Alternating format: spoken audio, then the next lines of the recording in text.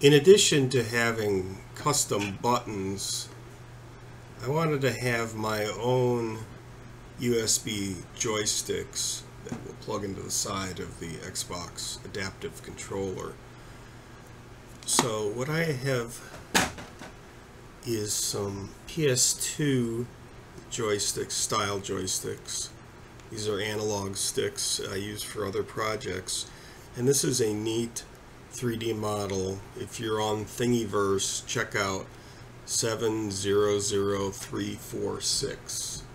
That will lead you to this model, and it's got a wood grain finish. I printed this in wood PLA on the 3D printer.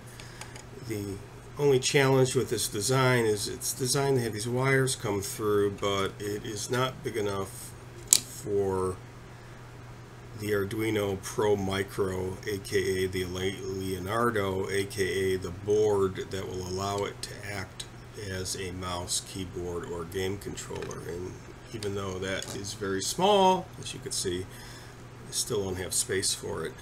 So I took the model and I pulled it into Microsoft 3D Builder, which is a very simple built-in 3D modeler in Windows 10, because I'm a simple person.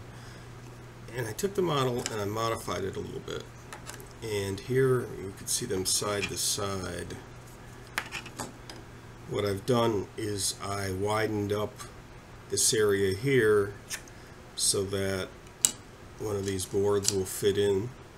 I also had to carve out a little bit more of the top part, so I had space.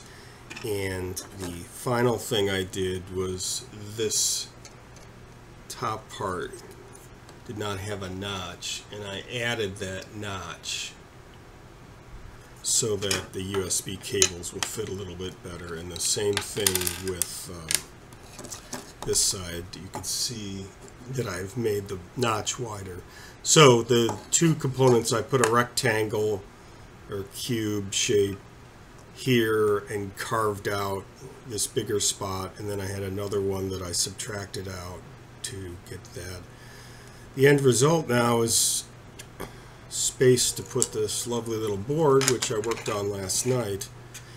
And here we have an example of one of them wired up, and it connects to the analog joystick with 5 wires, ground power, X, Y, and then push button. Push button is when you push down on the stick.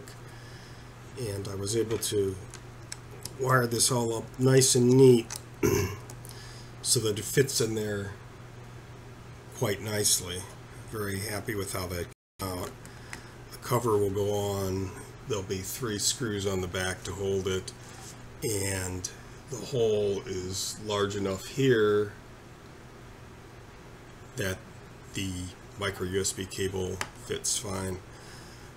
One thing, if you are going to print this, and I will be posting out my updated model for those who don't want to do it yourself, this in theory can be printed without any support. You print it this way on the flat side, and you could print it without support, and depending on your filament you might be okay. This one you could see a little roughness.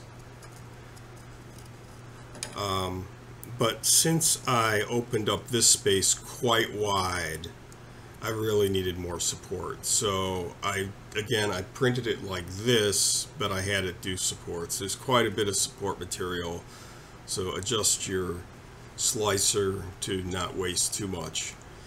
The parts take about, on my Maker Select, about 45 minutes apart. So an hour and a half for the top and bottom. And watch your filament, and again, this is where you may need support. This is an earlier one that I tried to do using glow-in-the-dark filament, and it did not come out anywhere near as clean, and this area is a real mess. This is workable, but this will probably go into my parts bin. So I've taken the Thingiverse model 700346, I've modified it so that I could fit the micro board in here and the USB cable with the stick, and the stick part was already done in the model. And if you would like to check out other projects that I have flagged in Thingiverse, just look for Nelson II, N-E-L-S-O-N-I-I. Do a search in Thingiverse, and you'll come up with my collections. Look for the Astroscope collection that has a lot of joystick and motor related things.